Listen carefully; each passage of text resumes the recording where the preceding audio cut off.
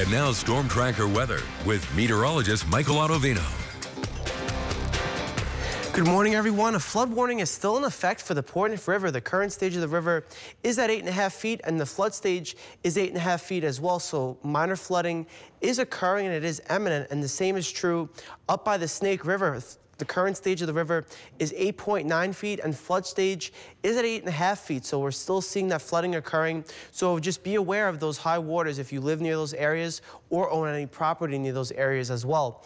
As far as temperatures go right now, pretty chilly out there. We're seeing temperatures hovering around freezing for most areas. It's 32 degrees straight across the Snake River Plain. Rexburg, 31 degrees to start the morning out there. Even across the western half of Wyoming, temperatures generally in the 20s to start the morning out there. But we're not seeing any rain to start the day today. Yesterday we saw some showers and some lingering showers throughout the day yesterday. Today we really won't see any of that across the Snake River Plain, that is. The only chance of any showers or thunderstorm activity could be by the Montpelier, Bear Lake area, even down southeast by Malad City.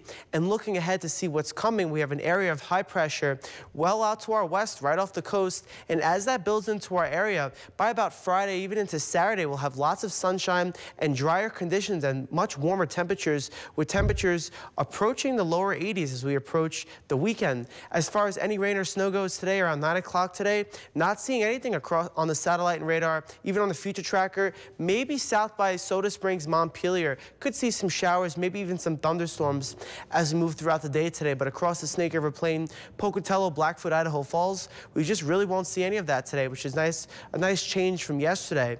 Across the western half of Wyoming, maybe a very isolated rain shower or two, even up by Leadore or across the central mountains, but it will generally be a pretty good day out there with mostly sunny skies across all areas. For the Snake River Plain today, we're seeing temperatures generally in the low to mid 60s with mostly sunny skies out there today. We'll have a high temperature of 64 degrees in both Pocatello and American Falls, 62 degrees in Idaho Falls, and 61 in Rexburg. Across the central mountains, you'll see more clouds than you would see across the Snake River Plain today.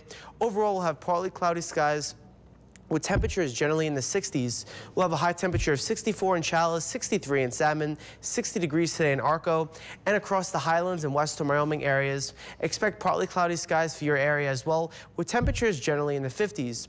Looking ahead to this evening, the skies will be mostly clear for all areas, with temperatures very similar to what they were last night. We'll generally have temperatures in the 30s tonight across the Snake River Plain.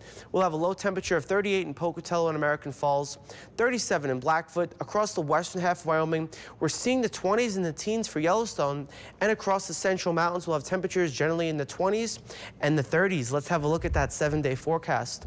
Across the Pocatello area, we'll have mostly sunny skies today with a high temperature of 64. Thursday, a high temperature of 69 with sunshine in the sky. Friday, mostly sunny skies, and even for the weekend, look at that, 80s make a return on Sunday, and then there is a chance for a thunderstorm on Monday.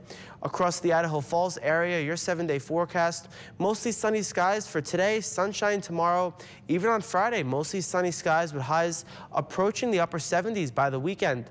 Across the Teton area, Jackson, Afton, and Driggs, we'll have partly cloudy skies today, mostly sunny skies tomorrow, and then a consistent threat for a shower or thunderstorm, even looking ahead to next week. But it looks like temperatures will remain in the 60s, and across the central mountains, partly cloudy skies today, plentiful sunshine in the sky tomorrow. And then looking ahead to the weekend, temperatures will generally be in the 70s, and it looks like there's a consistent threat for a shower or thunderstorm for your area as well, even well into next week.